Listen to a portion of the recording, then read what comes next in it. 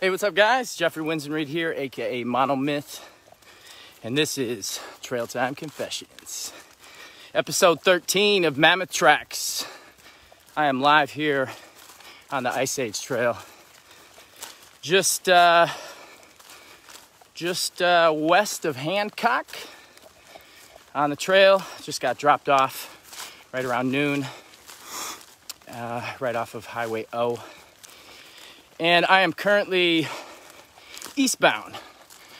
I'm headed south on the Ice Age Trail, just north of the big central loop, which I realized was pretty much all road walking, which really sucks, but got to do it. Yesterday, I hit the trail, actually right around the same time, just outside of Cross Plains, and I hiked just under 30 miles, between, I don't know, 26, 27, something like that.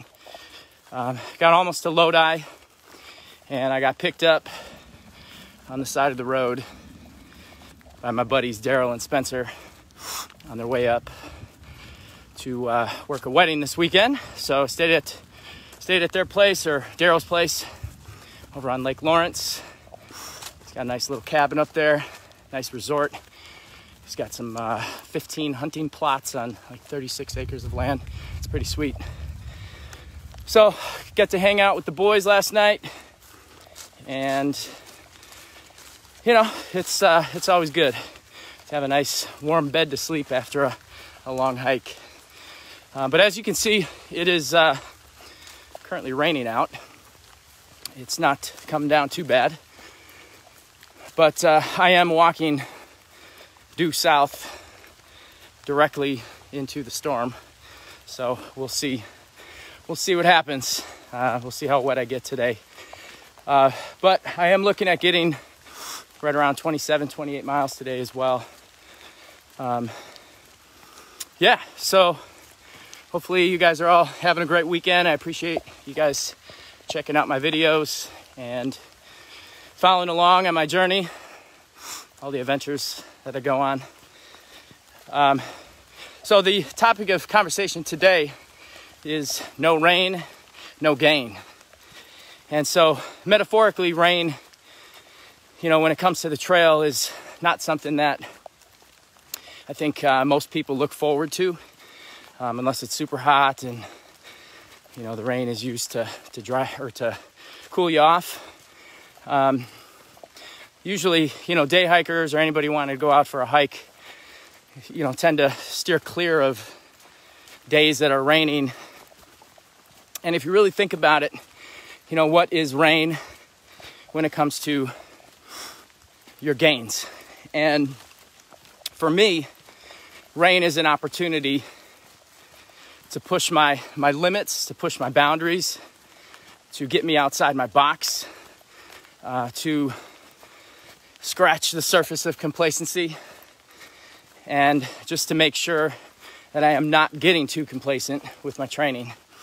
And if you think about it, complacency is really man's kryptonite.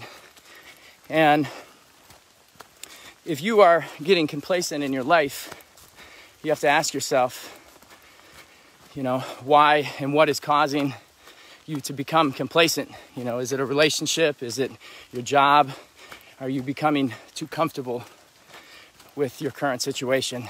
And with training and pushing your limits, you have to constantly put yourself into an uncomfortable situation if you want to grow. And that's true for all aspects of life. And that's something that I really try to do when I'm out here on the trail.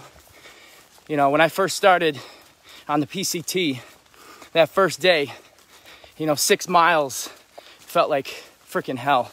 My pack was 60 plus pounds.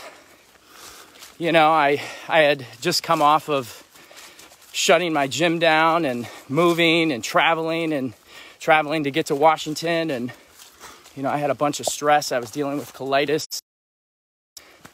It was not a pretty picture, but I pushed on. And 6 miles became 9, and 9 became 12. and 12 became 15 and 18. And finally, I first got my first 20-mile day.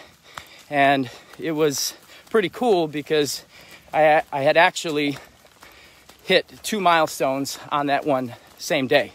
I'd done 20 miles. It was actually a couple milestones. It was my longest day of hiking. It was something like 12 or 13 hours to do 20 miles.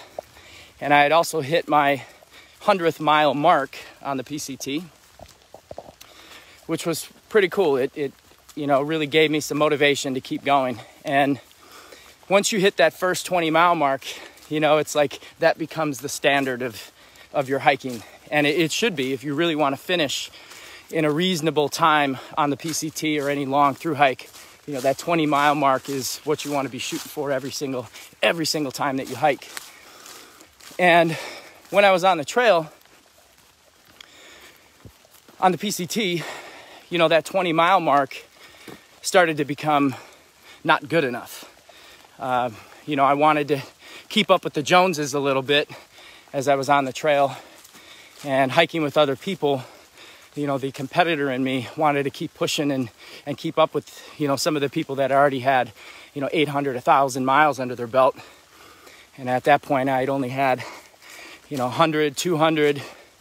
When I hit that 300-mile mark, it was, man, I really felt my trail legs kick in, and I was able to constantly keep pushing the boundary, keep pushing my limits, and consistently get 20 plus miles each day. So now that I'm hiking the Ice Age, during the week, I'm back home, I'm doing my thing to stay busy, planning my business and my future, what I want to do with my life. So I come out to the Ice Age Trail here in Wisconsin on the weekends to help give me clarity, to help give me inspiration to write, to think about my ideas, to plan out in my head exactly what I want for my life and my future. And that's really what I get from the PCT, from what I got from the PCT and what I get from hiking long distances. So yesterday, a lot of road walking. Pretty much the whole freaking day was road walking. And pushing your limits, now my standard here on the Ice Age has become 25 miles a day. That's what I need to hit to make sure that I'm staying consistent with my training and to make sure that I'm keeping my legs up and keeping my miles up so that I can finish this 1,000-mile club before the end of the year. So, and as far as for what I got time to do, the weekends, long weekends are pretty much it. So if there's nothing going on during the week and I want to take a longer span of hiking, I can do that. I've been thankful and lucky to have friends and family and support to help, give me rides and drop me off at the trailhead, which, seems to be kind of weird for the people who don't hike. It's like they drop you off and it's in the middle of nowhere on the side of the road, and people are like, really, this is it? There's no building? Just let you go off into the wilderness? And that's what I love. I love being out here. I love walking, and I love just being in nature. So, no rain, no gain. And so if you think about rain in your life, what is keeping you from being complacent? You want to try and do completely opposite of that. Push your boundaries, push your limits, and constantly get yourself into an uncomfortable position. And when you're hiking, rain is a perfect opportunity to do that. The bugs have not been in our favor on the trail. This has been really the first week or the first couple days of August that I've been hiking, compared to July, which was just full of deer flies and biting flies. And I've been lucky on the western part of the state to not have deer flies buzzing around my head, which definitely made the trail not very comfortable, when I was hiking. When I'm out here, I'm constantly meditating as I'm hiking. I'm constantly working through the pain in my feet, the tightness in my legs and my calves and my hips.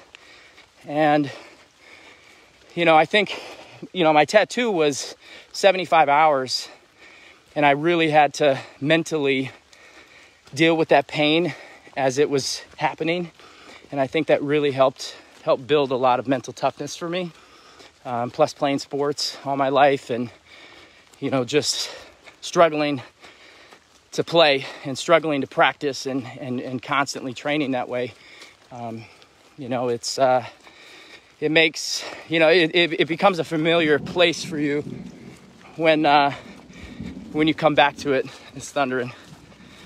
So I must be hitting the wall of the storm. So again, I want you to think about, what it is in your life that is causing you to become complacent, and what are the tools or the things that you can do to get yourself out of that complacency. Think about different ways that you can make yourself uncomfortable. For me, it's the trail. Before hiking, it was my business. It constantly put me into an uncomfortable position to try and grow. And my whole point here is, no pain, no gain. If you're not going through the pain of pushing yourself, you're not going to gain. And you're not going to grow, essentially. And really, that's what life is all about. If you're stuck in your life right now, go out for a walk. Get yourself out of the position you're in. And it all starts with movement. You got to start moving.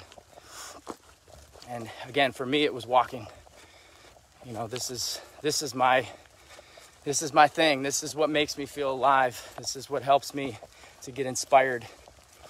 And so I use this as a vehicle, as a tool to help me progress in my life and to help me grow. So that's it for today, guys. I'm gonna keep walking. Like I said, I got about 28 miles today, and hopefully I don't get rained out. So I appreciate you guys watching and following along on my journey as I complete my sections of the Ice Age, and we'll finish by the end of the year. So until next time, this is Trailtime Confessions. Take care.